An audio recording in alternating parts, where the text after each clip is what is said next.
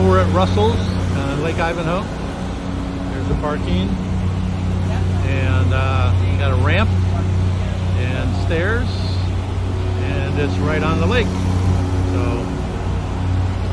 anyway, this is Russell's. We've got 72 seats, 72 seats right now. Not counting this, just this area right here, there's 72 seats. And where I'm standing in the corner, we'll take this, and this could be where the podium is. So the point of view you're looking at right now is from the podium looking at the people. So we can accommodate easily over 80 people right here by leaving these tables right here. And there's 72 down here. The video for the ramp to get down to the handicap. There's a very limited space. Again, they have valet parking available.